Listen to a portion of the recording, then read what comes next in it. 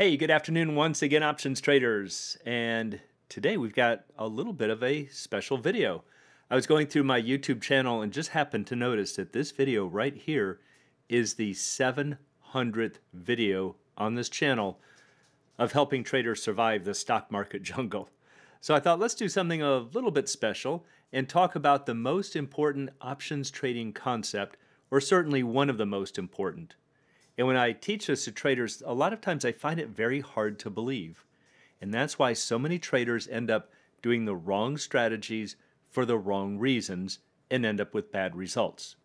So let's take a deeper dive, find out what this is all about. And as always, before we do, please be sure to click like and subscribe. It's greatly appreciated and helps to promote the channel. So let's start off with option pricing. What's the big point that I'm trying to make here? It really comes down to the idea of fair value. And when we talk about fair value in the financial markets, it means that you are expected to break even in the long run, not on any given trade, but over time. And the idea of fair value also can be carried out further to something a little bit more interesting. And what it means is that option buyers pay for any expected gains. So it doesn't matter what price you pay, but let's say it's maybe a deep in the money option, stock replacement. The stock's at 100, you buy the $80 call for 21 bucks. Now most traders look at this and say, "Oh, I would never spend that much on an option because look at all of the money you could lose." Well, that's wrong. The reason you're paying 21 is that's what the option is expected to return if you were allowed to make hundreds of trades just like this, not counting commissions. You're paying for the expected gains. On the other hand, option sellers are compensated for the expected losses. That's why you receive the premium when you're an option seller. So again, for all of you who like to sell naked puts because you think it's free money, think again. If you sell the $95 put for $5, even though it might be 5 points out of the money, yeah, it looks like it's easy money. But the reason you're collecting $5 up front is mathematically that's what you're expected to lose. And in all of these cases, if you are paying for the expected gains or being compensated for expected losses, that means you're just breaking even over the long run. Now again, when I present this to traders, they find that so hard to believe. And they just say, well, if I look on my broker's platform or I put an option price into a pricing model and it says it's worth $5, or maybe that's the actual market price, why would I pay $5 if I thought I was just going to make 5? So they think this whole idea of fair value is somehow flawed. And that's what makes them want to buy cheap out of the money options or sell out of the money puts. So that's what we're going to find out in this video, the details on why this whole idea of fair value is true, that you must pay for any expected gains. So let's start by looking at a computer simulation, which we've seen before. So here we've got lots and lots of stocks, all starting with a price of $100. And we're cutting them loose for 250 trading days, roughly the number of trading days in a year. Now, even though we've got lots of stock prices here, probably hundreds or thousands, if we were to zoom in and look at very small increments out here at the what's called the terminal stock price at the end of the year, let's put them in very small buckets. So maybe stock prices between $100 and $100.10. So we're just going to look at these little 10-cent wide buckets. And if we were to plot the number of times that these stock prices landed in these small buckets, we would get a bell curve. So one of the properties here with a stock price moving through time is that if we start at 100, we would expect to end at 100. That's your best guess, no matter what the time frame is. So I've highlighted this one in red. Remember, they've all started here at 100. But notice that the red curve dipped below 100, came back up, stayed below 100, and then climbed up above 100. Over here, even well above 100. But then it dipped back down below. And it looks like out here at the very final stock price that it's pretty close to 100. But you have to understand that even though This particular line here in red, let's say, landed right on 100. So did lots of other lines. There are many different paths that lead to this same terminal stock price. And that's what makes the probabilities hard to figure out. And that's what makes this whole concept of fair value so elusive. But this is exactly what Black and Scholes did when they came up with their pricing model. They said, what is the probability, let's say over the course of a year, that this stock price lands at 100 or at 101? And in that case, the $100 call would have $1 worth of intrinsic value. What's the probability that the stock lands at 102, giving the $100 call $2 of intrinsic value? And if we add up all of these probabilities, multiplied by their payoffs, we could find out what you are expected to gain off of this option. And if we know how much you're expected to gain, we know how much you should pay. So for example, we just saw this one recently as well in a recent video where I talked about where does delta come from. Let's say that we have a stock trading for 100, 365 days to expiration, volatility 20%, we'll give it no interest rates, and the pricing model says that the $100 call is worth $7.97. So where is this price coming from? Did Black and Scholes just pull it out of the air and say that's what we think would be a fair value? No, here's the way that it works. We have a bell curve. We know that we can get probabilities underneath the bell curve. That is, after all, what we're looking at, a distribution of different probabilities. So if the current stock price is 100, we know that one standard deviation up at 20% volatility would be 120 bucks, two standard deviations up would be 140, and the third standard deviation would be up here at 160. Now, the bell curve, the center of the bell curve, always sits right over the current stock price. So when we're trying to figure out what an option is worth, at least for a call option, we're only worried about the right side of the bell curve. Why? Because if we're valuing the $100 call, the at the money, all of the prices to the left are zeros. The option expires worthless. So in terms of the payoffs, another interesting insight when it comes to the options, for the call options, we only participate in the gains to the upside. We do not participate in losses to the downside. Puts are just the opposite. They will participate for all of the values here on the left side of the bell curve, but they do not participate in the losses on the right side. So this whole left half of the bell curve just vanishes. See, that's not true for shares of stock. If you own shares of stock at 100 and it falls to 95 or to 90, you are taking losses. That's not true for the option. You are not participating in those losses.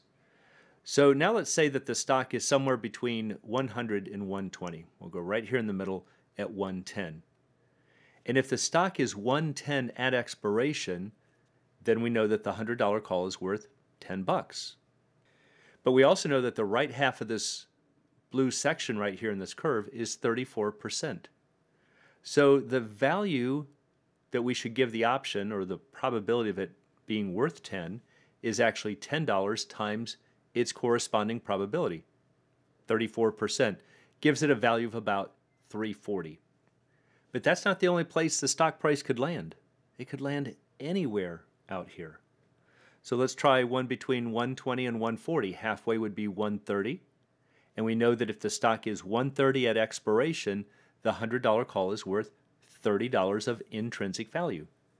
And by a similar process, we could chop up this little gray curve until we find out the probability is roughly 13.5% times the $30 value would be 405. So we're just going to do this at every single stock price along the way. There would just be lots and lots of them with lots and lots of probabilities. But watch how close we got with just two. If we add 340 and 405, we get 745. And on the previous screen, it showed that the theoretical value is 797. Well, that's not too far off. We're only 52 cents off. And that's just from a very rough approximation. So this is all that's happening when we are looking at an option's fair value. We're just saying what is the width of the curve, which is dictated by volatility and or time to expiration. And once we know that, all of the corresponding probabilities are identical. And so it becomes very easy, especially for a computer, to go through and say, here's what you should be either paying for the option or receiving if you are selling the option. But once again, when you present this to traders, they go, it just doesn't seem to make sense. Just because that's the expected payoff, why does that mean that's what I should pay for it? If I'm expected to make $7.97, why would I pay $7.97? I'd only want to pay $4 or $5. Well, that's a good question, and let's make it simpler. Let's find out exactly why this is the expected amount that you should be gaining if you're on the long side, or the amount that you're losing if you're the seller. So to do that, let's do a very similar idea as a stock moving through time, but we're just going to make it simpler. Let's flip a coin 4 times. And let's say that you can win $1 for each head that shows. And the question is, what's the bet worth? How much should you be willing to pay for this? Well, let's just think for a moment. If somebody offered you this game for free, there'd be no reason to turn it down. There's nothing here that gives you a negative payoff. So it's certainly worth something. And the question is, how much? Well, that's a tough question to figure out, because just like with a stock's price moving through time, we have lots of different ways that we could end up with, let's say, 2 heads or 3 heads. And so the probabilities become a lot tougher to figure out. But it's exactly what's happening with a pricing model. So let's look at some examples here. On the first flip, you could get either heads or tails. What about the second flip? Well, given that you've flipped a head the first time, you could get a head the second time and have head-head, or you might get a tails the second time and get head-tails. Or if you flipped tails the first time, you might get a head the second time, end up with tails heads, or you might get tails and end up with tail-tail. So notice that even though this is our second flip, we have 4 possible outcomes. And that's because we have 2 possible outcomes each time we flip. 2 for the first times 2 for the second. They're independent, so we multiply them together. So it starts to grow exponentially, and that's why it becomes very hard to track the probabilities. What about on the third flip? Well, given that you flipped head-head on your first 2 flips, you might get a head on the third one, get 3 heads in a row, or you might get a tails on the third one, end up with HHT. Or given that you have head-tails after the second flip, maybe you flip a head and you get HTH. Or you could also get a tail, end up with HTT. Same thing happens over here. So we could either end up with tails, heads, heads, tails, head, tails, or we could end up on this side, tails, tails, heads, or tails, tails, tails. But take a look at after this third flip, there are now 8 possibilities. And again, that's just 2 times 2 times 2. It's just growing exponentially. But notice that there are multiple ways we could get heads. See, I could get 2 heads here by going head, head, tail, but I could also get 2 heads here by going HTH. I could also get 2 heads here by going tails, heads, heads. See, it's not super simple to figure out all of the different combinations you're going to get when you have a stock price moving through time, but this is exactly what the model is figuring out. So if we were to calculate all of these different scenarios, how many times can we get 3 heads, how many times can we get 2 heads, 1 or 0, we get this. And look at that, another bell curve, just like we get with stock prices.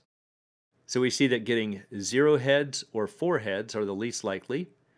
We could also end up with 2 heads, the most likely. There are 6 ways for that to happen. So let's go and actually list these out. I'm going to put them in a different table here. We end up with 16 different combinations if we were to flip 4 coins. And here they are. So notice that there's only one way to get 4 heads, but there are 4 ways to get 1 head. See, it could occur on the first of the 4. It could occur on the second, the third, or the fourth. We're just moving along this diagonal. For 2 heads, Now it becomes a lot more possibilities. There are 6 ways. That's what we saw in the previous chart. Then if we look at 3 heads, there are 4 ways. And this is from symmetry. You might have noticed there were 4 ways up here, but it's really the same problem. Notice that if we get 1 head, that's the same thing as saying that we got 3 tails. If we got 3 tails, we know that we must have gotten 1 head. So that's all that's happening here. To get 3 heads is the same as saying we must have gotten 1 tail. It's just the opposite side. So notice that we get this 1, 4, 6, 4, 1. That is our bell curve that we just saw. So how would we figure out what this bet is worth? Well, we know that there's 1 out of 16 ways that this is going to happen. And so that's a probability of 0.0625. Just take 1 divided by 16, but you would win $4. Remember, the game is you're going to win $1 each time the coin lands heads. So even though it's unlikely, relatively speaking, it also has the highest payoff, another property with options. The further away you get from the current stock price, the more valuable that option becomes, but the less likely it is to occur. What about for 1 head? All right, there's 4 ways, so 4 out of 16, or 1 out of 4, or 25% chance where you will win $1. To get 2 heads, there are 6 ways, so 6 out of 16, or 3 out of 8, 0.375, 37.5% chance for you to win $2, and so on. So now let's put these into a table. So here is the 0.0625 times 4. That's just that right there. Here's the 0.25 times 1. 0.375 times 2.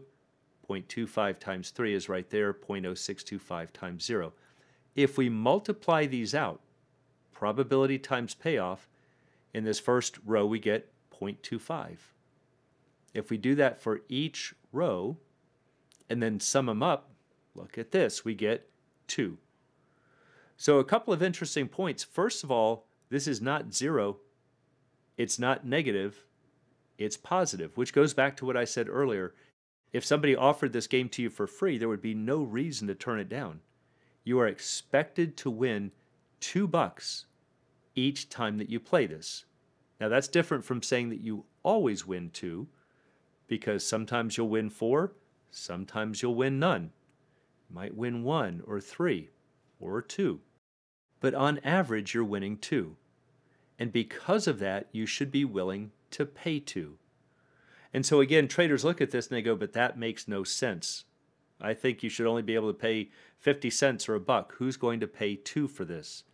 Well, this is why it's an elusive concept and why traders make so many bad decisions. So let's go over to an Excel spreadsheet and take a look at this game in the long run. All right, so now we're into our Excel spreadsheet, and let me just give you a quick look at what we've got here. I've got 1,000 different flips, and here are the flips. I'm just having Excel flip a coin. So in this first row, we got tails, tails, tails, heads. So remember, the game is that you get $1 per head. So in this first sequence, you won $1. But if you have to pay $2, remember that's what we're assuming that you're going to pay, your net was a loss of $1. So far, cumulatively, you're down $1. Second flip, you got heads, tails, tails, tails. Again, you won $1, had to pay 2, that was a loss of 1.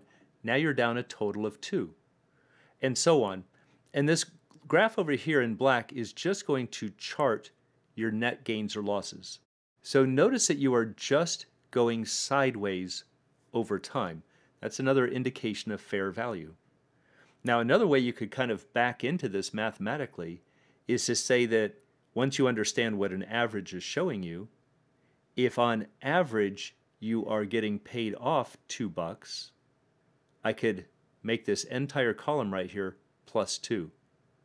And then when we combine them with what you're paying of minus 2, they're zeros on a net basis. But see how it's in disguise. These aren't all plus 2s. On average, they're plus 2. But again, I could just as easily make all of those 2s, and then that would make it a lot easier to see why that's an expected value of 0. But now where traders go, well, that makes no sense. I wouldn't be willing to pay $2 if I were just going sideways. All right, what would you be willing to pay? Buck 50? All right, so let's say a buck 50. Well, if that were true, now look at this. See, now you're going off into almost guaranteed wins, and certainly in the long run, guaranteed wins. Well, who's going to sell you the bet? I'd certainly want that deal. I'm willing to bid a buck 60 for it. What happens? Not much different. Still looks like it's a great deal for me. Traders start competing aggressively, bid it up to a buck 90. Look at that. Still a very long-term upward bias. But once we hit 2, things change. Now we go sideways. It's not necessarily a great deal for the buyer, not a great deal for the seller. It's just fair. What if the price gets bid up too high? Traders get too aggressive. Let's say they bid it up to 210. Now it becomes a fabulous deal for sellers. What happens? Sellers start entering the market and pushing the price back down towards 2, in which case we go back into traveling sideways. So that's the reason that we should assume that an options price that you're looking at in the market is at fair value, at least based on the consensus opinion. So the reason that you should buy an option is because you think your opinion is better than the collective opinion of the market. And that's a really shaky assumption. And that's why it's a very speculative and dangerous thing to do, to try to just guess where the stock is going and buying options. Or worse yet, selling options because you think it's free money. Remember, the seller is just on the other side of this bet. If you're going, oh, I've heard you should sell an option, it's selling for 2, let's keep selling it. As soon as it goes to a buck 90, see, what's going to happen now is that the buyers have the edge. You're underwater. And the more that traders step in and start selling this, it just becomes a better and better deal for the buyers. In which case, buyers are going to step in and say, oh, I'll bid that back up to a buck 80, buck 90, $2, and then we're right back to fair value. Now, a little side note, you might say, hey, wait a minute, $2 is fair value. Why are we not traveling sideways? Remember, this is a long run average. 1,000 tries is not anywhere near long term. But if we were to do this over and over and average them, you would find that you absolutely would just go sideways. So that's the logic behind it, why whenever you're looking at an options price, it is not free money. If you see an option trading at 5, it doesn't mean you're expected to make 10 or 15 and that somebody's giving you a great deal. Or that if you want to sell this put for 5, it's because it's free money. It's not. If you're collecting $5 from selling a put, it's because that's the amount you're expected to lose. A little different perspective from what most people tell you about selling puts. Okay, so what's the most important concept to get from this video? Always remember that option buyers pay for expected gains. That's the reason that long options have a price. They have a positive expected gain. Not negative and not break even. They have a positive expected gain. You're just looking at the profitable side of that bell curve. Everything else is zero. On the flip side, option sellers receive cash for expected losses. If you sell an option for 5, it's not like somebody just says, here's a free $5 bill or $500 per contract. The reason you're collecting $5 up front is you're expected to lose 5. That's why you're being compensated $5. So once you understand this very elusive concept, it will hopefully change your opinion about the markets. Be very careful about buying options just because you think the stock is going up. The reason you have that opinion is probably because that's what you've been hearing in the market. Everybody has that opinion.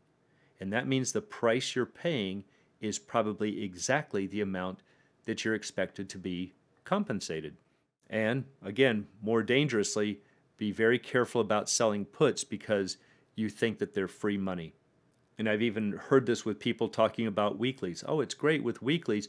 Now you can get paid every single week. It's just such a fallacy. The reason you're receiving money from selling puts is that's the amount you're expected to lose. So, with that in mind, what's a better way to approach the market? Use options for what they were designed to do, and that is to hedge positions. So trade the market, but hedge your opinion. And for anyone who'd like to learn more about the art and science of options trading, please check out the Alpha Trader course, Strategy Lab, and a candlesticks and technical analysis course.